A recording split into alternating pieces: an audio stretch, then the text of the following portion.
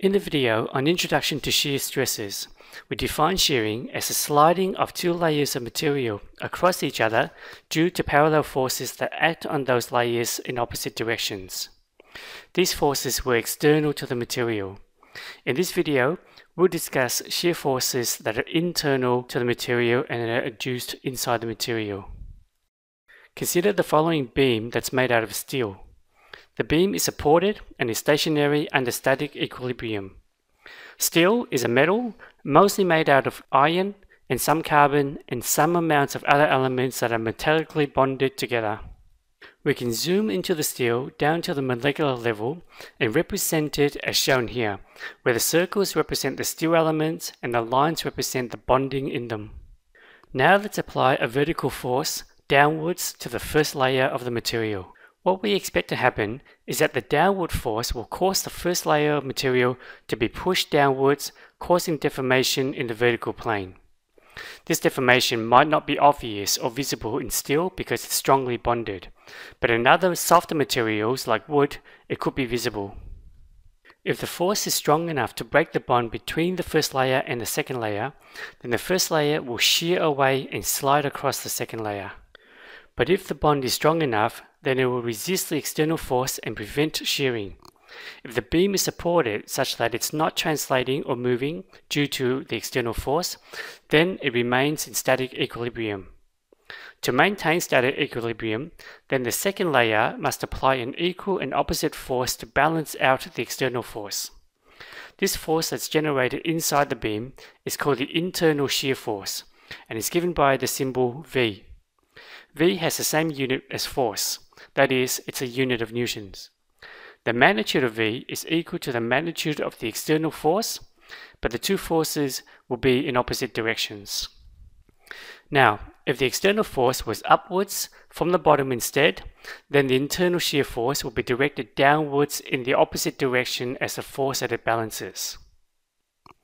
In these two examples, the shear force is induced by an external force. These external forces could come from the loads that the beam is supporting or from reactions from supporting members, but they can also come from internally as well. Let's consider the first layer of the beam. As a beam is made out of solid material, it will have a mass given by its volume and its density. This mass then gives weight to the layer due to gravity. In order for the second layer to hold up the first layer, the second layer must then create a shear force that opposes the weight of the first layer in the opposite direction. Let's now move to the third layer. Here we have two layers on the left side of the third layer, which the third layer has to support. If we assume that the beam is homogeneous, in other words, it's made from material of consistent density, then the shear force in the third layer will be twice as large as the shear force in the second layer because it has to support two layers. We can continue to move along the beam and see that as we move from layer to layer, the next layer progressively has to increase its shear to balance the increase in mass of the beam on the left side of that layer. If the length of the section of beam being supported by the shear force is x, then the weight of that section is given by its uniformly distributed load, or UDL, multiplied by the length of that section. If you've forgotten what a UDL is, go back to the UDL video for a refresher.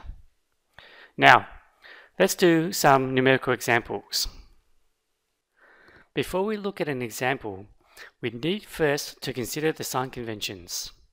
In the description of shear, we started with the left side of the beam and moved to the right. We could have just as easily moved from the right side to the left, but the normal convention is to move from left to right, and this direction is considered positive in the convention. So the left end of the beam is our starting point and is the origin.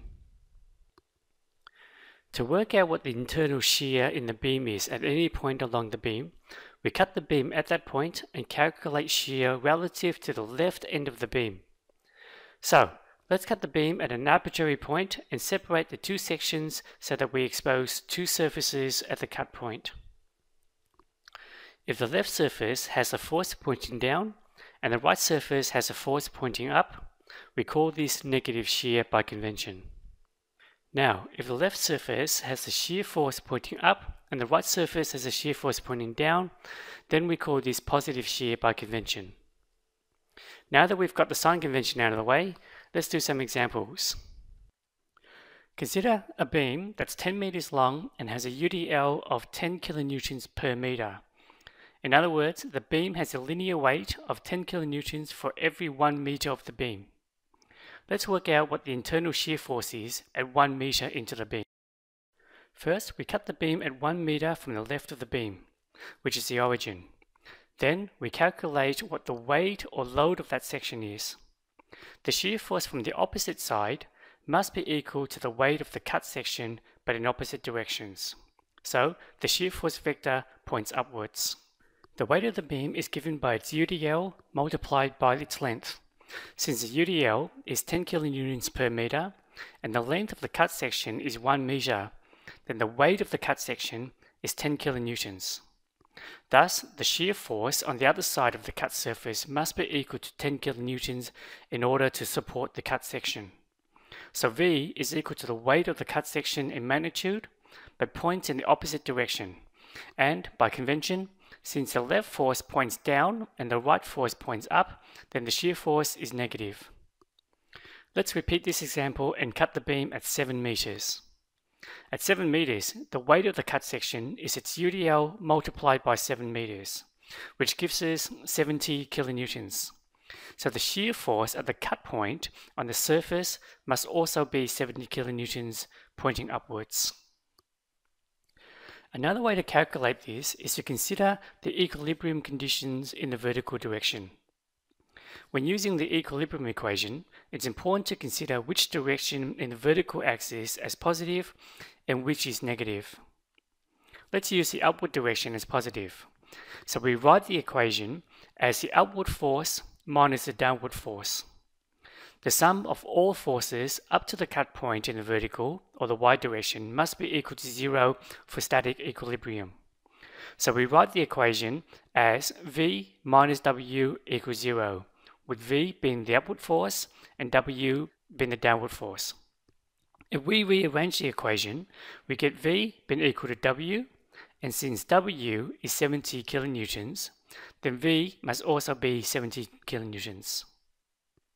Notice that the answer is a positive value, indicating that V is pointing upwards. But by convention, it's still called negative shear. In other words, if the beam was to shear at 7 meters due to the force acting on it, the 7 meter section would shear downwards in the negative direction. And we can do this at any point along the beam to determine what is the internal shear force at that point due to the self-weight of the beam. Now let's add some supports to the analysis. A beam is now simply supported by two supports, A and B, at each end of the beam such that there is no net force along the horizontal direction. We will only deal with vertical forces here. So support A will produce an upward reaction at the left end, and support B will produce an upward reaction at the other end.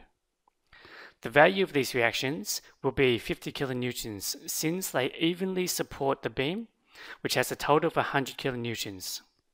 If you're unsure or forgotten how to work out reactions, check out the calculating reactions video. So let's cut the beam again at 1 meter and reanalyze the shear force at 1 meter with a support included. As with previously, the shear force on the right of the cut must balance with all of the forces on the left of the cut. We've previously calculated the weight of the 1 meter section to be 10 kilonewtons pointed downwards due to gravity. So now we have two forces acting on the 1 meter section. We have its weight of 10 kilonewtons pointed downwards, and we have the reaction from support A of 50 kilonewtons pointed upwards. The shear force is the reaction to these forces acting on the cut section. If we're unsure what direction the shear force vector should be, don't worry, because the calculations will reveal the answer. So here, let's assume that the shear force vector points upwards for now. The condition for static equilibrium in the vertical direction can be written as the sum of all of the upward forces minus all of the downward forces being equal to 0. Again, we're taking the upward direction as positive. So rearranging this equation and solving for V, we get V being equal to the weight of the 1 meter section minus the reaction from support A. So here we end up with a shear being equal to negative 40 kilonewtons. What this tells us is that the internal shear force on the right side of the cut actually points downwards instead of upwards with a magnitude of 40 kilonewtons. For our next example, we'll add a point load onto the beam, and we're going to put this point load right in the middle of the beam at 5 meters from the origin. This point load could be an object with its weight concentrated in a very small area on top of the beam. So with the extra load, we need to recalculate the reactions from the supports. As the point load is centered, the two supports will support this load equally, and so support A now produces a reaction of 60 kilonewtons, that is 50 kilonewtons to support half the beam and 10 kilonewtons to support half the load. Likewise, support B will also produce the same reaction of 60 kilonewtons. Both reactions point upwards. Now let's cut the beam at 7 meters from the left and work out what the shear force is at 7 meters. So the weight of the cut section is going to be 70 kilonewtons. When we write the equilibrium equation for the vertical forces, we now have an extra variable for the point load, which points downwards, so it's negative in the equation. So there is a net downward force of 90 kilonewtons. Rearranging the equation to solve for the shear force, we get the shear force being equal to the weight of the 7 meter beam plus the point load minus the reaction from support A. Subbing in the values, we get a shear force to be equal to positive 30 kilonewtons. So the shear force vector points upwards. Finally, there are many examples in textbooks that use weightless beams and looks at point loads only. In these examples, the weight of the beams are negligible compared to the loads and the forces acting on them, so they're ignored. Consider an example here where we have a beam with negligible mass that is 10 meters long and simply supported by two supports at both ends. In the middle of that beam, we place a point load of 20 kilonewtons. Since the only downward force is from the point load and it's centered along the beam, then the two supports A and B will support a same amount equal to half the downward force. In other words, each support produces a reaction of 10 kilonewtons. Let's cut the beam at 2.5 meters from the start of the beam and work out the shear force at 2.5 meters. To write our vertical equilibrium equation, we simply add up all of the force vectors from the start of the beam to the point of cut. In this case, the only force before the cut is the reaction A, which points upwards. So our equilibrium equation is simply Ra plus V equals 0. Rearranging for V results in V being simply equal to the negative of Ra. And since Ra is equal to 10 kilonewtons, then V is equal to negative 10 kilonewtons. So our shear force ends up pointing downwards in this case. Now let's cut the beam at 7 meters and calculate the shear force there. Let's assume that the resultant shear force points upwards. Again, we write the equilibrium equation for all forces in the vertical direction from the start of the beam to the point of cut, and we get the sum of all vertical forces being equal to Ra and V being the upward forces, minus F being the downward force to be equal to 0. Rearranging for V gives us V being equal to F minus Ra. And subbing in the values gives V being equal to positive 10 kilonewtons, indicating that the shear force vector does indeed point upwards. In summary, when analyzing internal shear forces in solid beams, we need to take into account the physical mass of the beam, which also induces an internal shear stress within the beam due to its own self-weight. To calculate the internal shear force at any point along the beam, cut the beam at that point and vectorially add up all of the vertical forces from the start of the beam on the left side all the way to the point of cut. Such forces can include the weight of the section of the cut beam, any reactions on that section, and any additional loads on that section. In static equilibrium, the net shear force is equal to the sum of all of those vertical forces that are acting on the cut section.